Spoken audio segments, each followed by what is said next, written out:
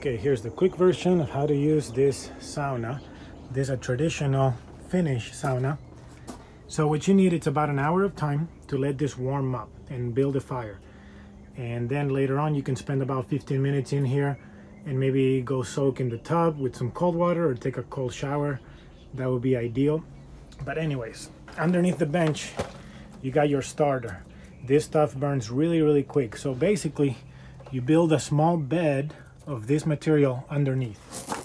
Right now I have a fire going. It's been going for about an hour and I just had it at 150 degrees.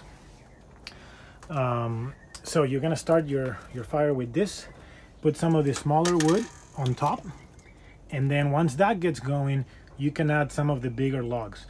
I would say more than 3 logs are not gonna really fit in there. And then maybe 30 minutes later you come back, check on it, maybe add some wood. You can leave the door open for more oxygen.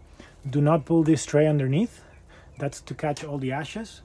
And then maybe 10-15 minutes before the 1 hour mark, you can come in, close the door to make sure there is no more smoke in here, because it could get a little smoky.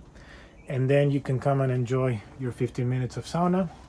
And you have your water as well. Feel free to dump it wherever you want, the chimney, the rocks. It's definitely gonna make the heat a lot more intense. Hope you enjoy it.